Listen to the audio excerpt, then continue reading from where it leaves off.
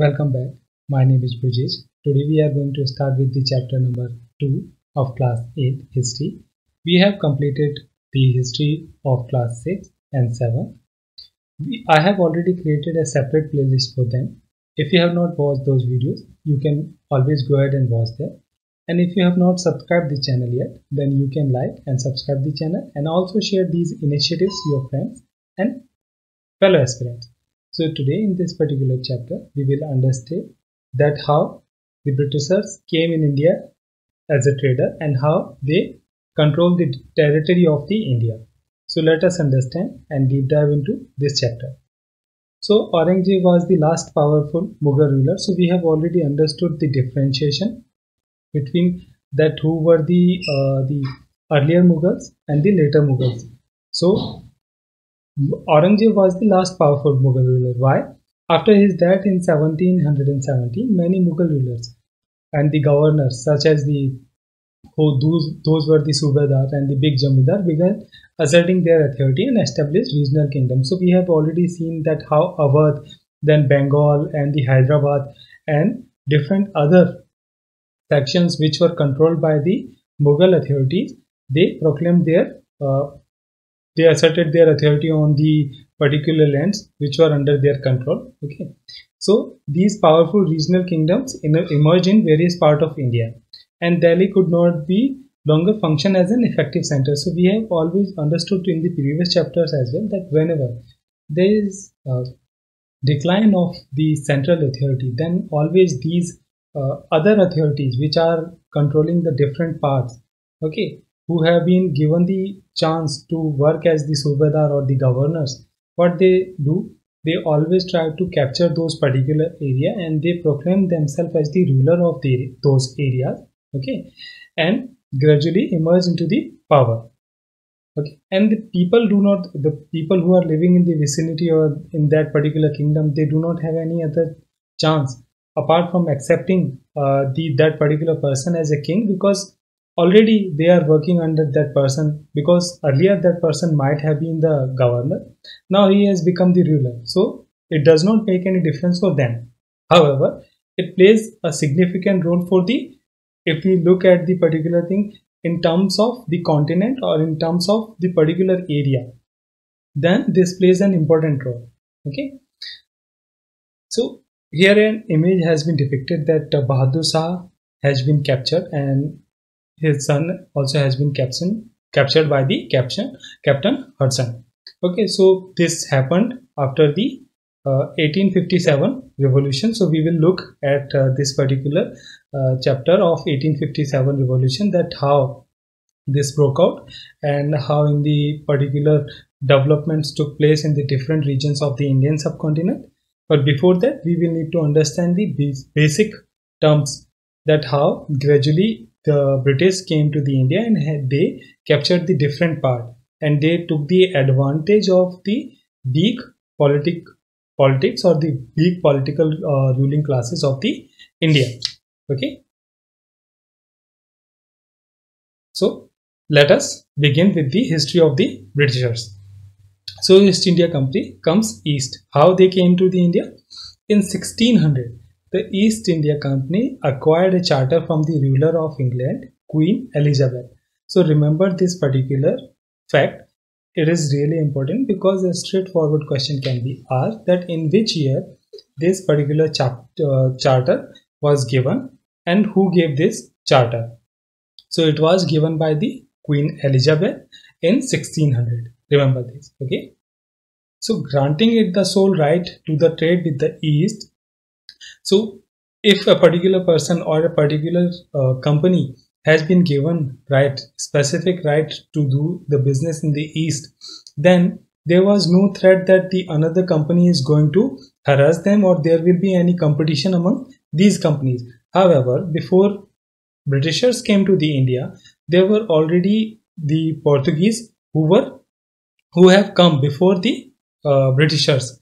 Okay, so we will understand that as well, that how in the later part as well the different companies who were coming from the different parts of the European territories, that how they were fighting amongst them and for this particular piece of land which was united in the different times period from the ancient to the medieval, and how this particular subcontinent disintegrated in the modern times.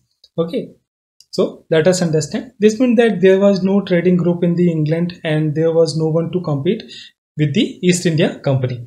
So it was almost like a monopoly for them. Okay, so mercantile trading companies in those days made profit primarily by excluding the competition, so they could buy cheap and sell dear. So here sell dear means something which is costly. So what they were doing, so this particular term, remember this, so these terms can also appear in the economics as well. Whenever there is a term such as they were selling dear, it means they were selling it as higher cost, rather than which they purchase at the lower cost and selling at the higher cost. So of course a cost which is always higher will provide them profit, so it is dear to these particular merchants. Okay, hence this term has been used.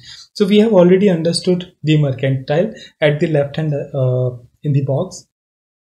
Let us understand though that a business enterprise that makes profit primarily through trade, buying goods cheap and selling them at higher prices. So of course, if any organization, if they are able to acquire the cheap raw material and they are able to process and sell it on the higher price, then of course they are going to make money. Okay, so for Britishers, India was that particular place where they could find the cheap labor and all the raw materials, and how they will gradually convert this particular land in their market. Okay, so how earlier they used to bring the bullions and they used to purchase these things, but after the battle of Buxar, how this particular dynamics will change, we will understand that. So move ahead. The Portuguese had already established their presence in the western coast of India and their base in Goa. So Portuguese, we have already understood that Vasco da Gama came in 1498 in India. Okay, and after that several Portuguese and in the different part of India, but their base was the Goa, they established.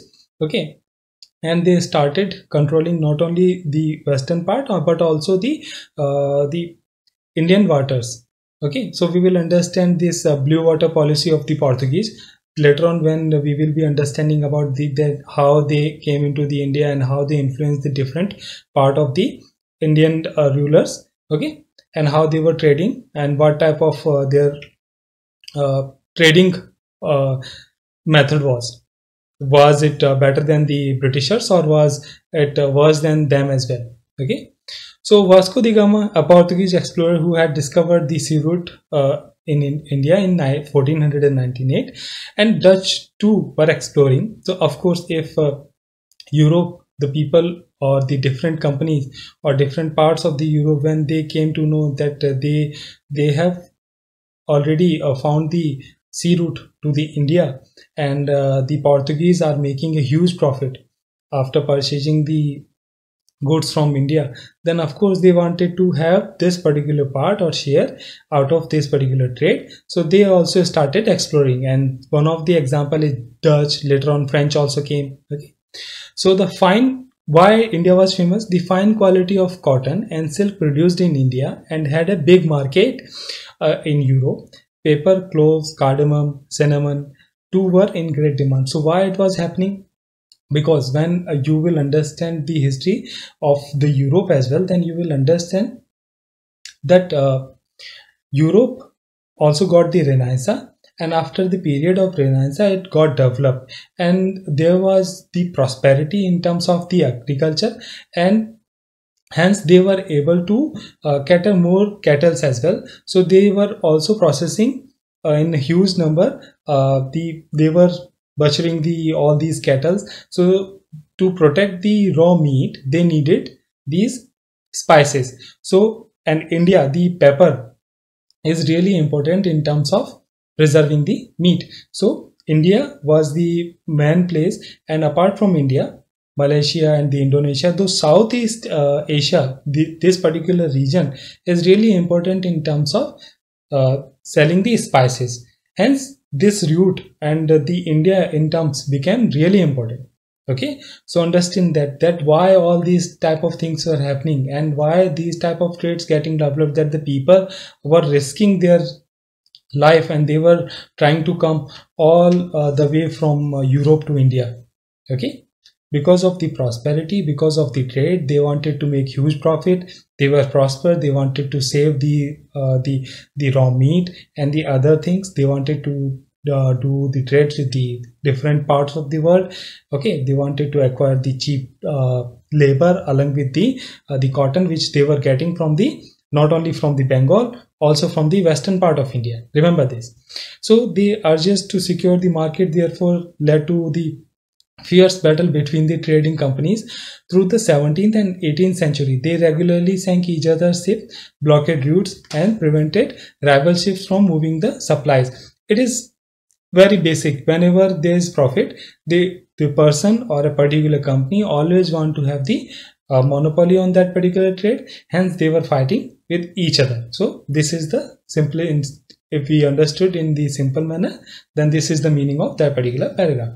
So to effort to fortify the settlements and carry on the profitable trade also led to the intense conflict with the local rulers as well.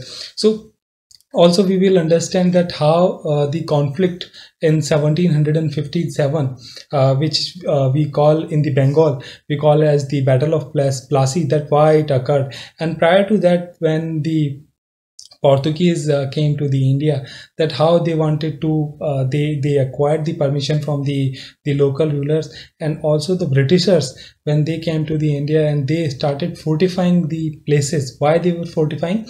Because they always had this this thing in their mind that gradually they are going to make this particular continent a colony, and hence they were, and apart from this, they were also competing with the different other companies which were coming from the French, Portuguese. Okay, so they always wanted to protect their interest, hence they were fortifying with the dip. Okay, so this was the primary purpose.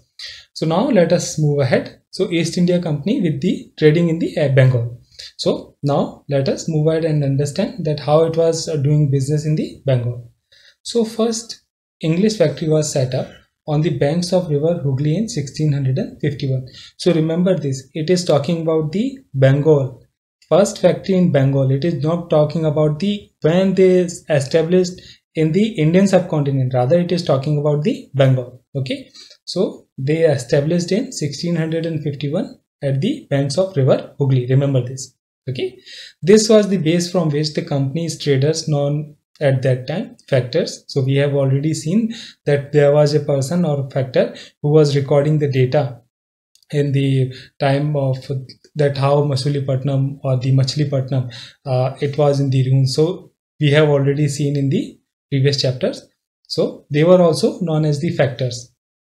The factory had a warehouse where the goods for export were stored, and it had office where the company officials sat. So sometimes these questions also being asked, that what was the purpose of these factories which were established by the different companies who came to the India. So it was, the purpose was they had warehouse where the goods can be stored for the export purposes, and apart from this, it was also used as the office. Okay, where the officials used to sit.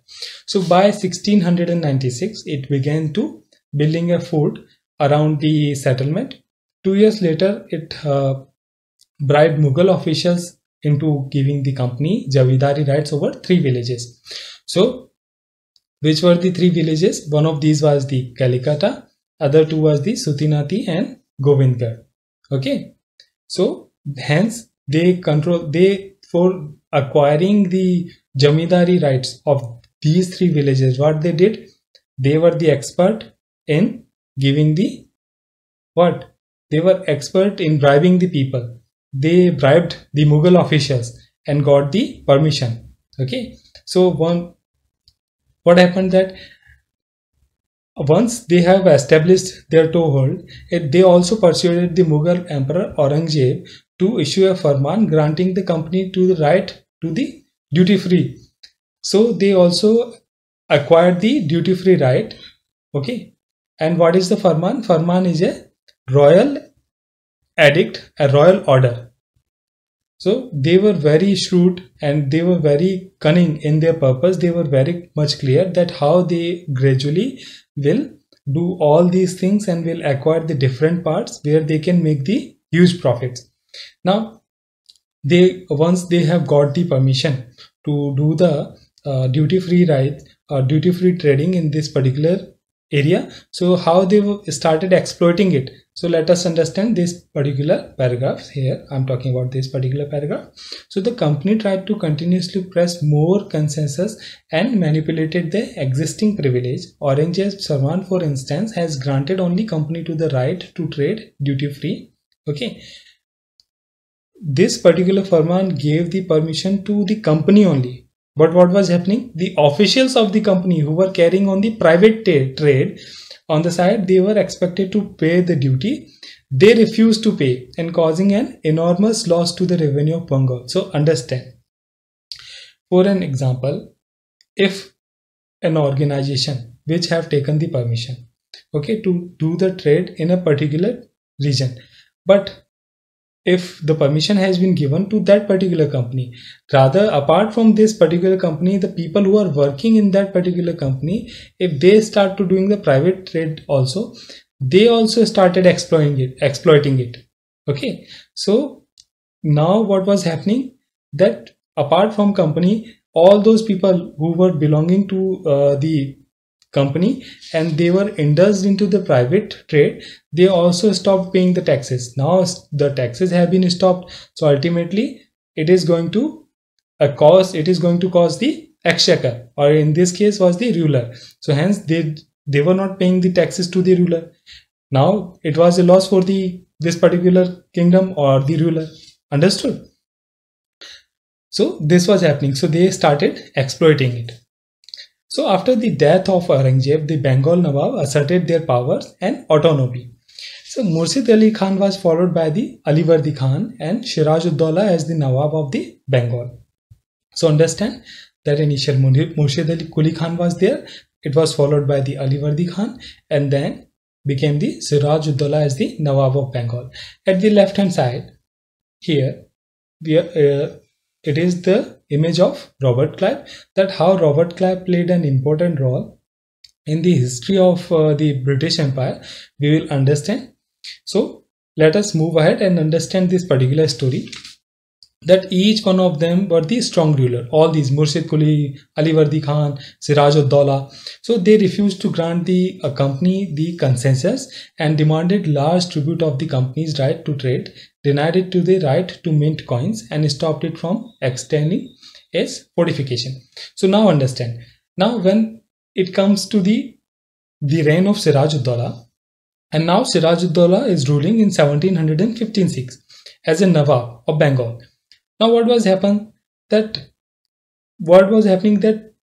Siraj has already refused, that he refused to grant the company the concession, apart from also demanded a large tribute for the company's right to trade, because he wanted to protect the rights, or he wanted to protect the business of the person or the people who were trading in the that particular kingdom. For an example, if there is a particular artisans and he is selling something at the price of 10 anna or 15 anna, what happens, that these Britishers used to do that, and that artisans also used to pay the taxes. But what they were doing, they came and rather than selling it 10 or 15 annas, what they used to do, they procured these particular things from these artisans at very cheap cost, and they used to sell it, or they used to send it to the England without paying the taxes, and they used to acquire it at very cheap rate. Okay, hence they were not paying the taxes and avoiding the taxes. So, and it also created a huge problem for these artisans as well. Okay, so now what was happening, they were also minting the coins. So Siraj also denied that do not mint the coin, and also stopped them from the fortification, because there was an apprehension that these people are not good and they may create a problem for the rule or the particular kingdom. So now what was happening, that accusing the company of deceit, they claimed that the company was depriving the Bengal government huge amount of revenue and undermining the authority of the Nawab. So we have already understood that what type of things these Britishers was trying to do, and refused to pay the taxes.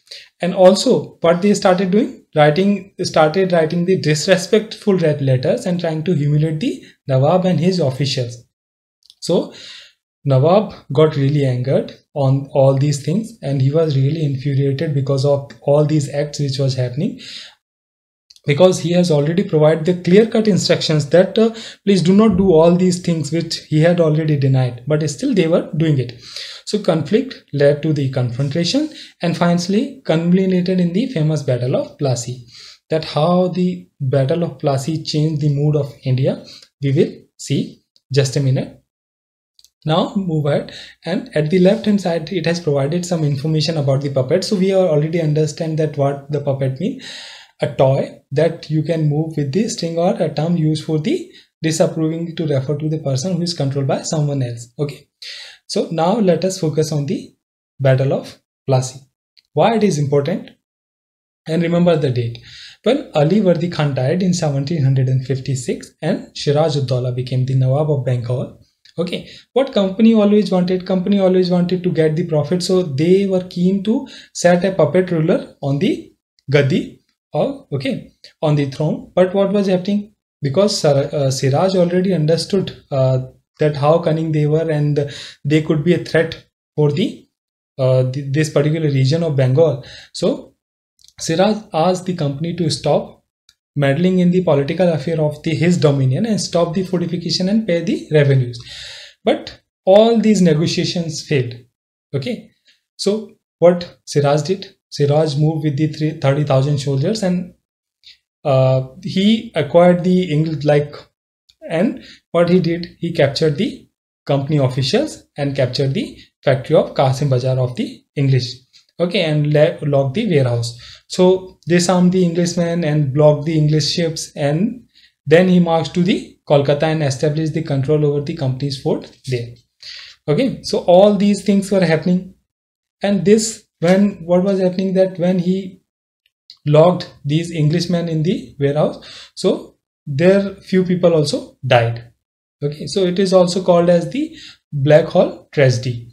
On the hearing of this particular news, the fall of the Kolkata, what company officials in Madras, what they did, they must have sent some information to the officials in the Madras, and what the officials in the Madras did, they sent the force under the command of Robert Clive to reinforced by the naval fleets. So there were the prolonged negotiations with the Nawab followed. So what type of negotiations this Robert Clive was doing? Robert Clive was very cunning, very clever in his approach, and very sharp, and he understood the particular the polity, and he took his time in terms of negotiation. He just did this type of thing, that he is negotiating with the Nawab. Meanwhile, what he did, that he colluded with the people who were the very loyal to the Nawab.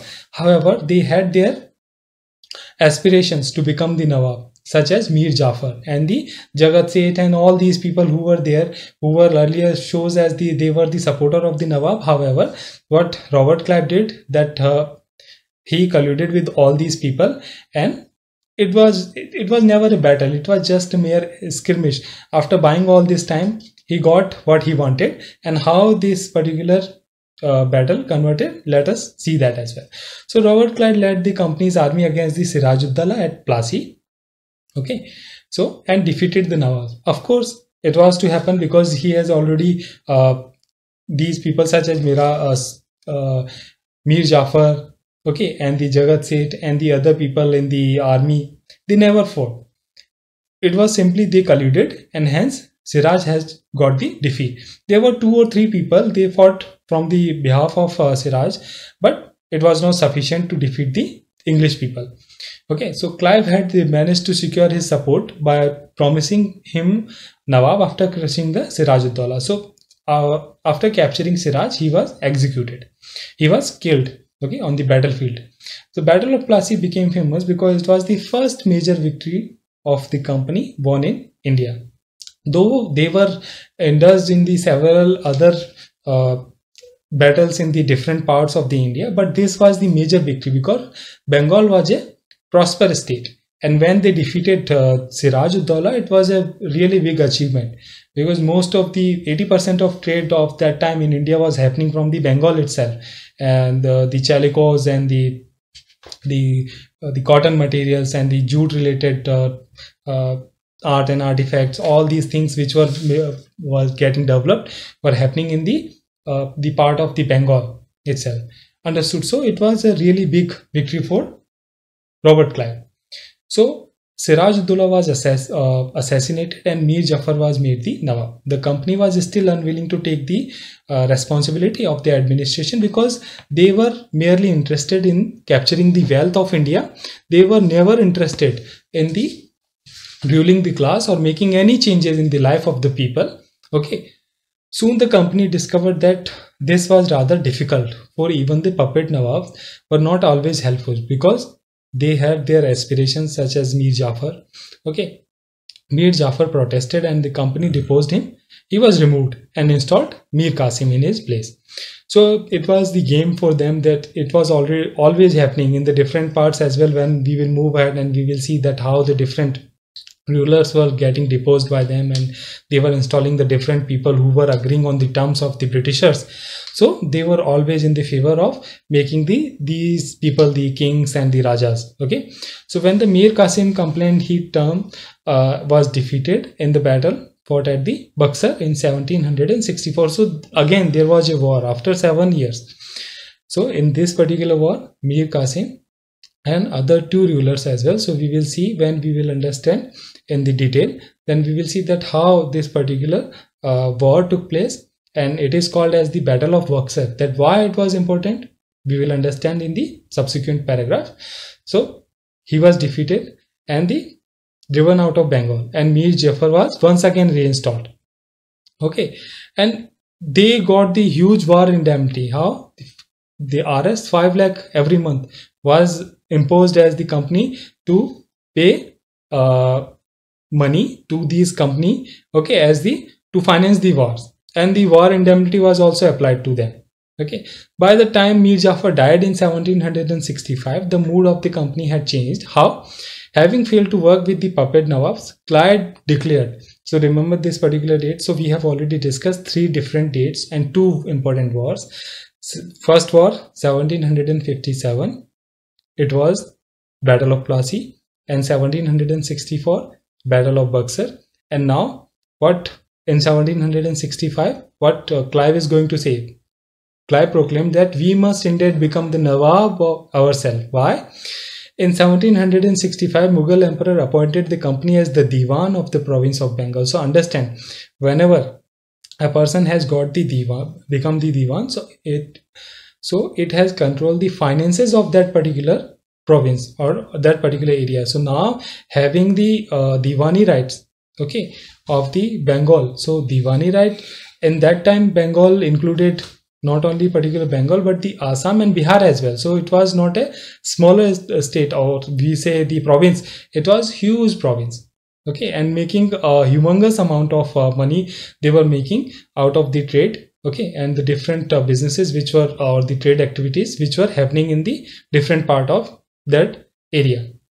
So understood that now the Britishers were the self-sufficient. They did not need any amount to bring from the London to make any trade related activities. Rather, this particular stage was sufficient to finance their expenses, their wars, their purchasing powers.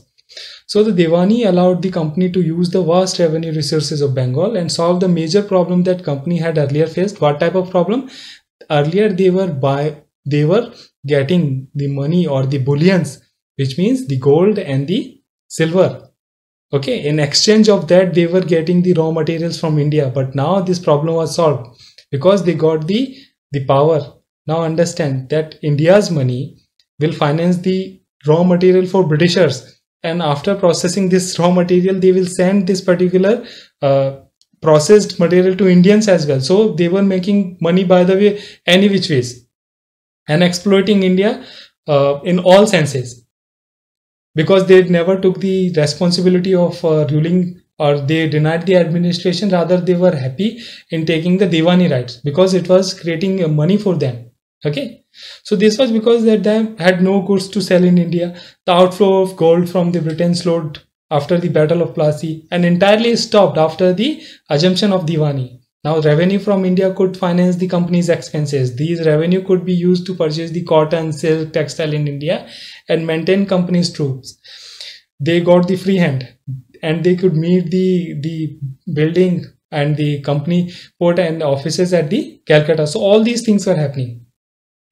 So now how the company official become nabobs. So what this term nabobs? So when they were not able to pronounce it correctly, so they used to call it as, instead of nawabs, they used to call it as the nabobs. But the Britishers, those people who were there in the London or in the Britain, they used to in the very light manner, or to make the fun of these people who were serving the British India Company, they used to call them as the nabobs. After the Battle of Plassey, the actual nabobs of Bengal were forced to give the land and vast sums of money as personal gift to company officials. Robert Clive, when he was appointed the governor of Bengal in 1764. So remember this fact, that when he was appointed in 1764. He was asked to remove the corruption in company administration, but was himself cross-examined in 1772 by British Parliament, which was suspicious of his vast wealth, and although he acquitted, he committed suicide in 1774. Okay, so important part for us is that Robert Clive appointed as the governor of Bengal in 1764. Okay, now the company's rule, that how it expanded. So company rarely launched a direct military attack on unknown territory. So understand this particular characteristic of Britishers, and this, that how this gradually change in their attitude.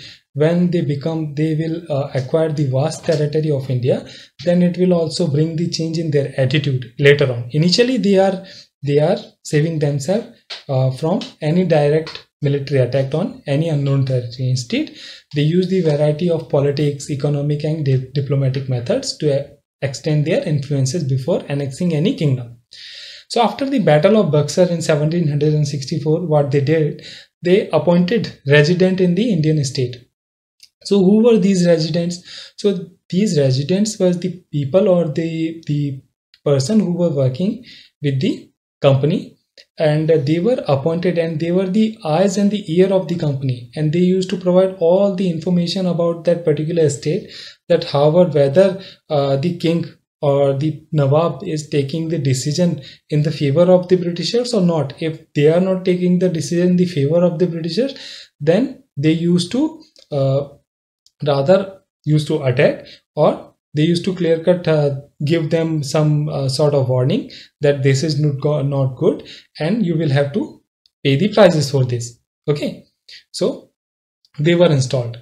So sometimes the company forced the states into subsidiary alliance. So we will see that what type of arrangement was this according. So it is important, and so it was the brainchild of Wellesley. So we will understand that what type of characteristics or what was the purpose of subsidiary alliance. So let us understand. According to the term of alliance, Indian rulers were not allowed to have their independent armed forces. They were to be protected by the company. So first thing, Indian rulers were not allowed to have their own army.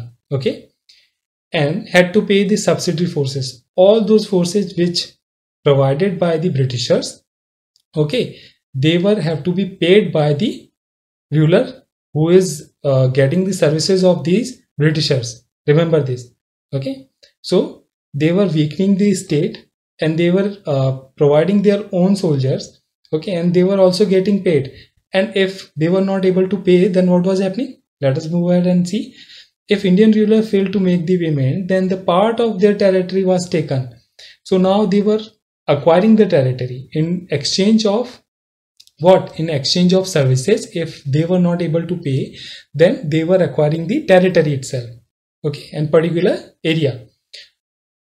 So as a palantir, so Richard Wellesley was the Governor General of from 1798 to 1805. So it was uh, this particular settlement, or we can say the arrangement, was the brainchild of the Richard Wellesley. Okay, so Nawab of Awadh was forced to give the half of his territory to the company in 1801, and when he failed to pay the subsidiary forces, Hyderabad was also forced to cede the territory on the similar ground. So these were the states such as Awadh, the Hyderabad. Okay, so move ahead. Now let us talk about the Tipu Sultan, the Tiger of Mysore. So why he was called the Tiger of Mysore? So we will understand. So company resorted to the direct military confrontation when it saw threat to its political and economical interest. By that time, when it was happening somewhere around 1782 and after that, so they had established a good toehold in India. Okay, and they were very much confident. So now whenever there was a question related to their political or economical interest, they used to do the direct attacks.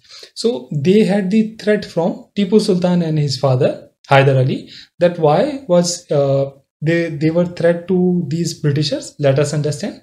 So Mysore had grown in the strength under the leadership of powerful rulers like Hyder Ali, who ruled from 1761 to 82, and his famous son Tipu Sultan, who ruled from 1782 to 1799. Remember this. So Mysore controlled the profitable trade at the Malabar coast. Okay, where is Malabar coast? Malabar coast is the part of the Kerala. Okay, so in 1785, Tipu Sultan stopped the export of sandalwood, pepper, and cardamom through the ports of his kingdom and disallowed the local merchant from trading with the company. So he instructed the local traders that do not trade with the Britishers. Why? Because he and his father had a good relation with the French. So they had the close ties with the French, hence and there was a very bad relation between the French and the English. Okay, so they were in continuous tussle. So hence the Britishers always wanted to remove Hyder Ali and the Tipu Sultan. So let us move ahead and understand the that what type of development then happening. So how the French were helping the Tipu Sultan and his father. They were helping in the modernization his army and with the different type of other things like providing the latest weapon and the training to the soldiers of the Mysore. Okay, so the British were furious and they saw Hyder and Tipu as ambitious, arrogant, and dangerous ruler who had to be controlled and crushed. 4 wars were fought with the Mysore. So these 4 wars happened in 1767 to 69, then 1780 to 84, 1790 to 92, and 1799. So remember these timelines. Okay, 67 to 69, 80 to 84, 90 to 92. Okay, and then final battle in 1799. So the battle of Seringpatnam or Srirangapatnam did the company ultimately win the victory, and it was 1799. Tipu Sultan was killed defending his capital, Seringpatnam. Mysore was placed under the former ruling dynasty, Wadiyars. So earlier, Wadiyars were the ruler, and after winning this particular territory, okay, so this particular rule was given back to the Wadiyars, and they were made the subsidiary. They were bring into the subsidiary alliance. Okay. So here an interesting information has been provided at the right hand side. So let us understand that as well.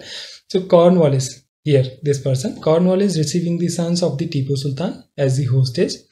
Okay, in this particular image was depicted in 1792. So in 1790, to attack by the combined forces of the Marathas, Nizam of Hyderabad, and the company, Tipu was forced to sign a treaty with the British by which 2 of his sons were taken as the hostage. So here we are seeing that how the different powers, Marathas, Hyderabad, the Nizam of Hyderabad, and the other and the company, all these coming together attacking the Tipu Sultan. So why it was happening? we will understand that part as well. Then when we will look at the different understanding or different treaties of the Marathas with the British. Okay, so how they came into the alliance and how they were persuaded to attack the Tipu Sultan. Okay, so let us move ahead. So it has provided us some interesting information. Here a toy has been depicted that how a tiger is killing a sepoy. So this toy of tiger is now kept in the Victoria and Albert Museum in London. When Tipu was killed, this particular toy was taken, okay, to the London and where it was placed. So a particular story has been provided, but it is of it will serve no purpose to us. So we will understand the important things. So war with the Marathas. So we are understanding the important fact and factors which has been provided. So which will provide us the basis of the modern India. Okay. So it has provided just the glimpse of the different type of the things which was happening in the different part of from Bengal to the southern most tip of the India, and how the different rulers were being part of the different alliances with the Britishers. So just understand them one by one, and as we will move ahead, you will get the more information and you would be able to connect all these dots one by one. Hence you will get the more knowledge. Okay, so hence I am trying to provide all this information in terms of a story. So listen to it, and whenever there are the important terms or the dates which you need to remember, I will emphasize or will provide you. You just need to mug up all those details. So when you will write the mains answer as well, this particular information provide an important fodder for your answers. Okay. So with their defeat in the third battle of Panipat in 1761, it is talking about the Marathas. So the Maratha dream of ruling from Delhi was shattered, because before 1761 it was very much prominent, and the Britishers were looking at the Marathas as they are going to be the centralized rule after the Mughals. But this particular thing did not happen because they were crushed, and 1761 was the year in which they had to face a very crushing defeat, okay, in the northwestern part. So we will understand that war as well.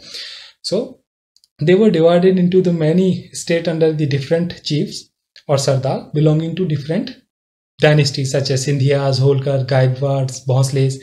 The chiefs were held together in the confederacies under Peshwa, okay, the principal minister, who became its effective military and administrative head based in Pune. Okay, so we understand that Peshwas started to have the control over when in terms of the ruling class of the Marathas. Okay, so Maharji Sindhia and the Nana Fadnavis were two famous Maratha soldiers. So remember their name. So first war ended in 1782 with the Treaty of Salabai. So here it is talking about the Marathas war with the Britishers. Okay, so first war ended in 1782. Remember this particular treaty. So the treaty which came to the conclusion was Treaty of Salabai. But there was no clear-cut victors. The second Anglo-Maratha war happened in 1803 to 5, and this was fought on different fronts and on the different things, resulting in the Britishers gaining the Odisha and the territories north of the Yamuna. They were including the Agra and Delhi. Finally, the third Anglo-Maratha war happened in 1870 to 19, and in which Maratha power was crushed. Okay, so Peshwa was removed and sent away to Bithur near Kanpur with the pension, and the company now had the complete control over the territories south of the Vindhyas. Okay, so three battles we have discussed: 1782, which ended with the conclusion of Treaty of Salabai, then 1803 to 5, and the final battle happened in the 1870 to 19. Remember this. Now the claim of paramountcy. So what is the meaning of the paramountcy? We will understand that. So under the Lord Hastings, who was the Governor General from 1830 to 23, a new policy of paramountcy was initiated. So remember this, who initiated the policy of paramountcy? It was Lord Hastings. So its authority was paramount. Whose authority? Company's authority was paramount or supreme. Hence its power was greater than the of Indian states. In order to protect its interest, it was justified to annex or threaten to annex the Indian kingdoms. So now they become so powerful. Now they were openly stating the policies which were of the annexation or which were to declare their paramountcy. Okay, and Lord Hastings did this.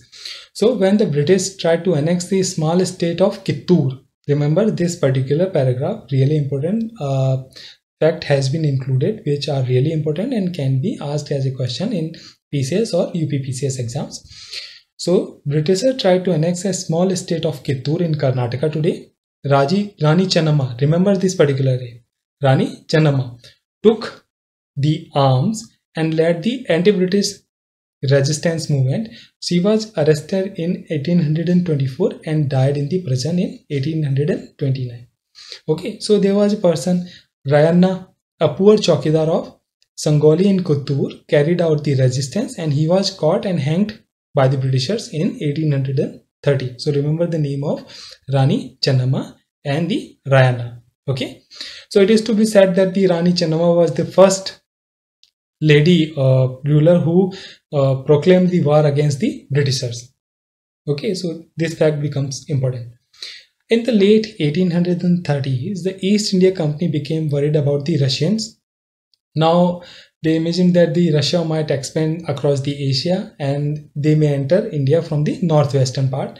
And by driving this particular fear, what they did, the Britishers now wanted to secure their control, because now the Indian subcontinent giving them a huge amount of money and they never wanted to lose their control on the particular continents. Hence they were apprehensive the attack of the Russians. So what they did, they fought a prolonged war with the Afghanistan between 1838 and 42 and established the indirect company rule.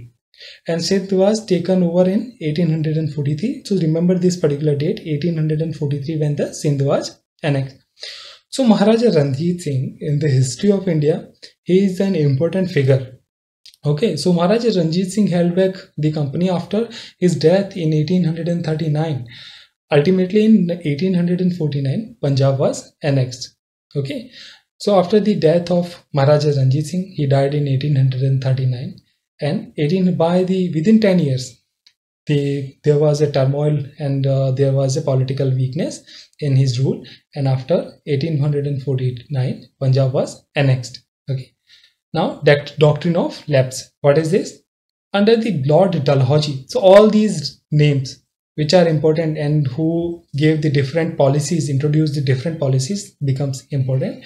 And of course the doctrine of lapse, really important. So Lord Dalhousie introduced this policy, who was the Governor General from 1848 to 56.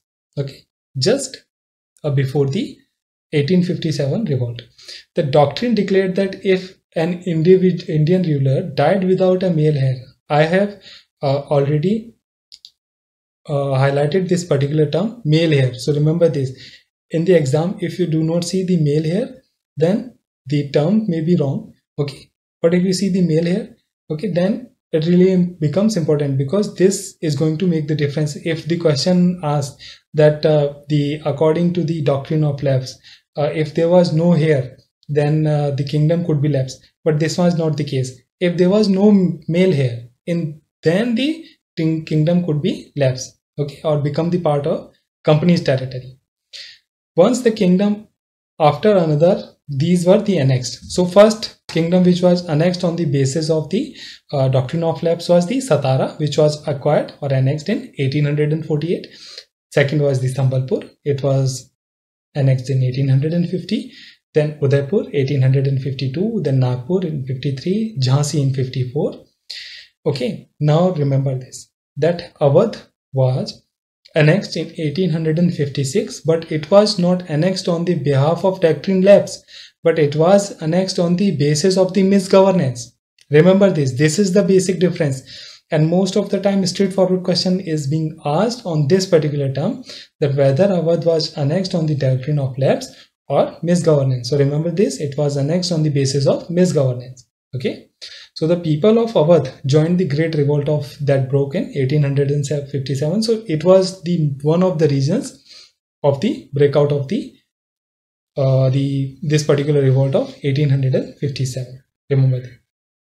So here in this particular image, you will see that how gradually the Britishers acquired the territories and how they annexed they took control of the entire Indian subcontinent. Here all these yellow portions were initially under the control of the Britishers, but later on gradually they started to acquire the all other areas. In 1796 they acquired very small areas, and by 1840, within the 43 years, they controlled huge chunk of the part, and by 1857, they almost control the entire Indian subcontinent. Okay. Setting up of the new administration. So Warren Hastings, the Governor General, who was the Governor General from 1773 to 5085. Okay. So he was the important figure and the significant role played in the expansion of the company's power, and acquired the power not only in Bengal but also in the Bombay and Madras. Okay, so territories were broadly divided in the administration units called as the presidency. So whenever you heard the term presidency, it was the administrative term used by the Britishers. Okay, so there was 3 presidencies: Bengal, Madras, and the Bombay Presidency. Bengal, Madras, and the Bombay Presidency. Remember, each was ruled by the governor. So all these 3 presidencies had the governors. The supreme head of the administration was the Governor General. So this governor used to report to the Governor General, and Warren Hastings was the first Governor General. So remember this, Warren Hastings became the first Governor General. Okay. At the right hand side, few information has been provided, such as Qazi was a judge, Mufti was a jurist of the Muslim community responsible for expounding the law that Qazi would administer. Okay. Then let us move ahead, and from 1772 a new system of justice was established. Each district was to have 2 courts, one criminal courts called as the Faujdari Adalat, and second was the civil court called as the Diwani Adalat. So Maulvis and Hindu Pandits interpreted the Indian laws for the European and the district collector who presided over the civil courts. So remember this, there was Faujdari Adalat called as the criminal court and civil court as the Diwani Adalat. Okay, and who used to preside it? The collector used to preside it. The criminal court were still under the Qazis and Muftis, but under the supervision of collector. Okay, so they were ruled on the Dharma Shastras, and to bring about the uniformity in 1775, 11 Pandits were asked to compile a digest of Hindu laws, a book, compiled book, okay, of Hindi laws. N.B. Hall had translated this digest into English. Okay, so who was the person who translated this digest into English? It was N.B. Hallhead. Remember this, and it was done in 1775. Okay, so 1778 a code of Muslim law was also compiled for the benefit of European judge.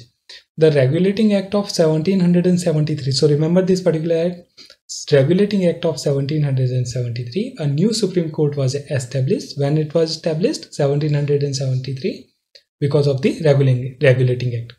While a Court of Appeal was also established, the Sadr Nijamat Adalat also set up at Calcutta. So remember, 2 things happened because of the Regulating Act of 1773. Supreme Court was established, okay, in Kolkata, and the Court of Appeal, the Sadr Nijamat Adalat, was also set up at Calcutta. Now the company's army, the Mughal army was mainly composed of cavalry, the Sawars, trained and soldier on the horseback infantry, that is Paidal foot. The East India Company adopted the same method when it began to recruitment for its own army, and which came to be known as the Sepoy army, from the Indian word Sipahi, meaning soldiers. So of course we understand that English has taken the words from Hindi as well, because for a longer period of time, India was the colony for the Britishers, and a lot of words which were Hindi directly took from the Hindi vocabulary and became the part of the English. Okay, so Sipahi, because they had problem in pronouncing the Sipahi, so they used to call it as the Sepoy. So they used to call it the Sepoy. Okay. In the early 19th century, the British began to develop the uniform military culture and subjected to the European style of training, drilling, discipline, and they regulated their life far more than they before. Okay, so now it is concluding that by 1857, the company came to exercise the direct rule over 63% of the territory and 78% of the population of Indian subcontinent. So this fact becomes important whenever you are writing any essay or are writing any answers, okay, of GS1, then these terms you can use. Okay, so by 1857 they made the huge change. 63% of the territory and 78% of the population was directly controlled by the Britishers. So we have looked at the different portions of the modern India, that how these companies along with the British India Company or East India Company, which came to the India and started ruling the different part. Initially they came as the traders, and how gradually they developed and became the ruler of the India. Okay, and we have seen the different wars and how they also tried to make the different changes and the different policies, such as the and the doctrine of paramountcy. These dates, and we have talked about the Battle of Plassey, Battle of Buxar. So remember these dates and the important facts and the figures, the names, okay, and who was the first Governor General. All these becomes the really important for the examination purpose. Though I have tried to tell you in terms of the story, and whenever there was important terms, I have highlighted and I have emphasized enough. Okay, so you just need to note down and mug up all these facts. Okay, and I will see you in the next chapter. Till then, Jai Hind.